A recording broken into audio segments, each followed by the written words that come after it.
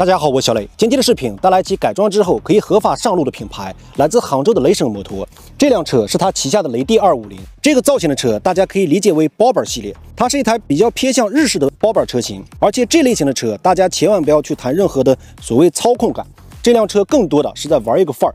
整体的 bobber 车型在国际上，包括在国内、在日本、在英国、在美国，它都是以玩范儿为主的。所以这类型车千万不要谈任何的操控。然后它属于是国内可以合法改装上牌的车型。过去咱们用这个哈雷去改装的，用铁马去改装的，用竞速之星去改装的，包括是用天王250汉服系列改装的，但是改装之后却无法上牌。这几年的话，会有柴特伯格、纳甲系列来满足大家这样的需求。今天的雷电250bobber它也是一样的。这台发动机呢，跟之前的车型一样，用的全部都是力帆的发动机，但是它比别的改装厂牌好在一个什么地方？就是这个缸盖并不是塑料的。另外的话，就是这种车型弹簧头应该是这辆车的标配，增加了几分更加复古的 bobber 特色。包括车身的定制件也非常多。就拿这个灯来说，走一种很复古的调调，因为它是一个完全的蜡烛灯，包括前面的挡泥板都可以定制。如果你是一台玩复古车玩得很久的人，这些配件相信你在淘宝上是都可以买到的。但是买到之后改装到你的车上，它不可以上牌，所以厂家就把这个问题给你打消掉，把这个顾虑给你消除掉。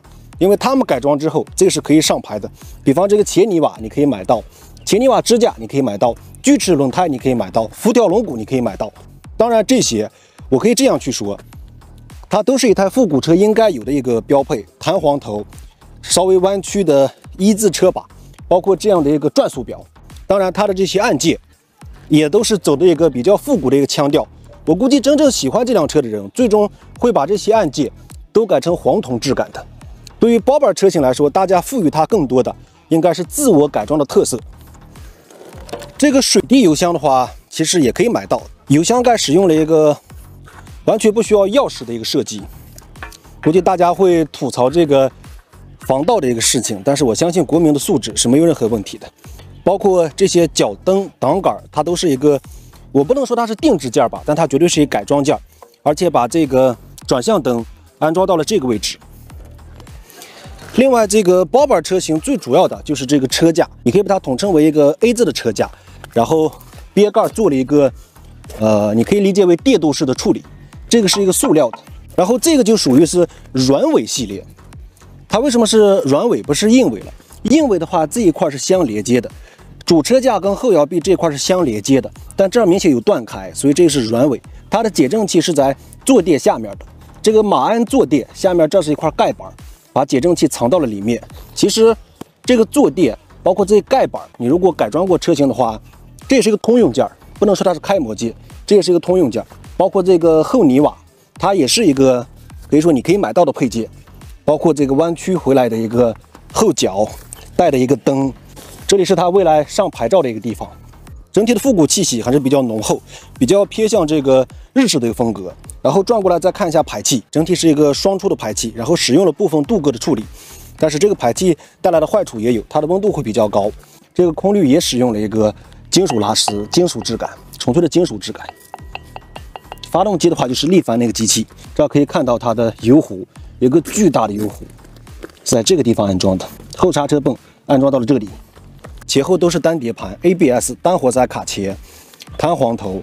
其实这种车型，如果你喜欢复古，玩它是非常好的，而且它主要玩的就是一个范儿。这种车型千万不要谈任何的所谓操控，我是这样去理解的。复古车型，你玩范儿的感觉，这种形式是远大于实用的，因为它这个结构注定于它不是一台让你特别去竞技的车，就是让你在这个高档位、低转速去很悠闲的驾驶它。而且它的坐垫也没有使用弹簧坐垫，因为是软尾，所以它是直接使用了一个钢管焊接到这个地方，这个就非常的日式，非常的零式。包括这个后转向灯也连接到了这个地方，离排气特别近，好在它在排气的尾段，所以它接收的这个热量不会特别多。其实，在10几年前，你如果想改一个锯齿台，得2000多块钱。但现在的话，它不会那么高。10几年前，你想改一个弹簧头，最少得4、5千块钱。但现在它可以把这个放到车上。当然，10几年前的弹簧头跟现在是完全不可以比拟的。但是无论你怎么改，最终你要想上牌，你只能去选择厂家帮你做好公告的。所以这辆车存在的意义，就是让国内这帮想入门玩复古改装的，你改装的车不可以上牌，但他改装的可以，他给你一种选择。另外，发动机的感受，这台力帆 V16的发动机最早仿自于雅马哈贴王250，它是一台偏向高转的机器，就并不是一台扭矩很足的机器，但它的转速特别野厚，是一台偏向高转的机器。放在这辆车上的话，我大概试了一下，极速能跑到115，再快的话，目前场地没有那么远的路线让我去试。而且这辆车我感觉在3档到4档就可以全部发挥出来，5、6档的话更多的只是巡航档。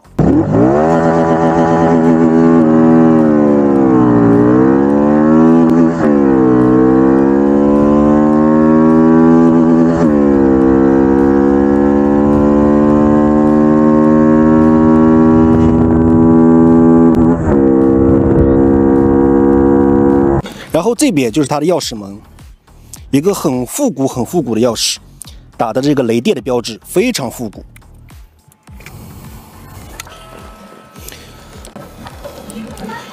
仪表这边的话是速度、油量、里程、档位，然后就是 ABS， 包括左右转向以及它的转速。我们先打一下火，这个是打火按键。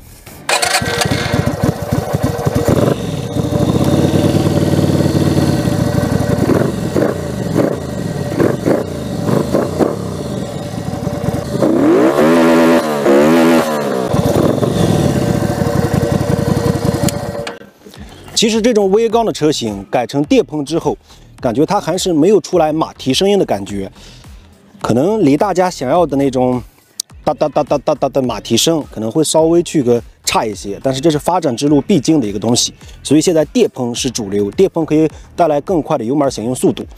当然，大家如果喜欢化油器的话，我相信你的动手能力是完全可以解决这个问题。视频最后，今天还发布了另外一款车型 TC120Chopper， 它的价格18万8。当然，那辆车我觉得更多的是一台秀肌肉的存在，而这辆车是完全可以满足目前小资生活、满足情调、满足你可以合法上牌改装车的一个需求。就聊这么多，希望大家以后可以试一下它和柴特的区别，它和纳佳的区别。